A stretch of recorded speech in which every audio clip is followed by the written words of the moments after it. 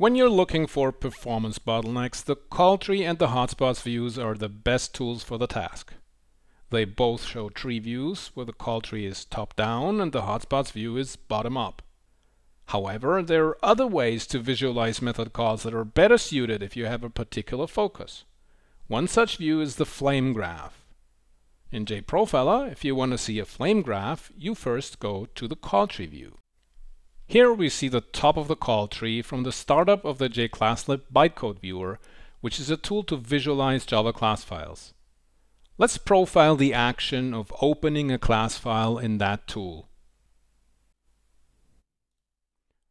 We'll select one of the larger class files from the JRE.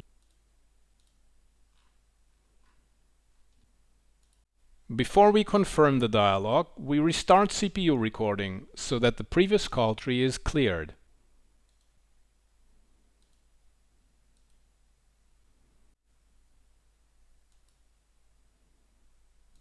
The tool has now read the class file and added a tab for it in its window. Let's go back to the recorded call tree. Again, we just see the top of the tree and must expand nodes to see deeper stack frames. Flame graphs give you an instant overview of the entire call tree. They still show a tree, only that all nodes are expanded in such a way that the maximum amount of screen space is used. To show a flame graph for this call tree, we invoke the show flame graph analysis. In the flame graph, calls originate at the bottom and propagate toward the top. Methods are placed on top of each other and their horizontal dimensions are proportional to their execution time. From left to right, child methods on the same level are sorted alphabetically. Of course, many of the method rectangles are too small to show the class and method names, so you can hover over them to display a tooltip with detailed information. Apart from package, class, and method name, you can see the detailed numbers for the selected call frame. Just like in the details dialog in the call tree, a quick method analysis is shown as well. The subtree numbers sum all calls of this method in the column directly on top, and the all invocation column sums them for the entire tree. In this flame graph, we see multiple call frame towers. This one is related to the dialog being closed. The middle towers are related to UI creation, and finally the tower on the left side here shows how the class file is being parsed. Let's say we are only interested in that phase of the action. To get a better perspective, we double-click on the first call frame of interest or select Set as Root from the context menu.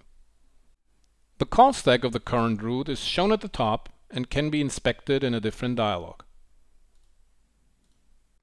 To get a better overview of which packages are called, we can colorize the flame graph. For example, we can show all methods in the structures package in a different color. Okay, so most displayed classes are in the structures package or its sub-packages. We can now color a sub-package differently, say the structures attributes package, or the structures constants package. To inspect narrow towers, we can zoom the flame graph by holding the Control key and turning the mouse wheel. We then get a horizontal scroll bar. We can zoom out again or use the scale to fit action at the bottom. It's also possible to colorize single methods. In general, you can match method signatures with a pattern and choose a custom color. To edit or remove colorizations, click on the Colorize Flame Graph button at the bottom of the view. The order of the colorizations is significant because the first match is taken. With the Show Previous Root action, we can return to the display of the entire call graph. The colorizations are maintained and we can see that the colorized packages are also used during the creation of the UI. If you want to find a particular method, hovering over all methods would be really hard, so jprofiler offers a search feature. Just start typing into the flame graph or use the find action. Say we're interested in how the stack map table attribute is read. We type stack map.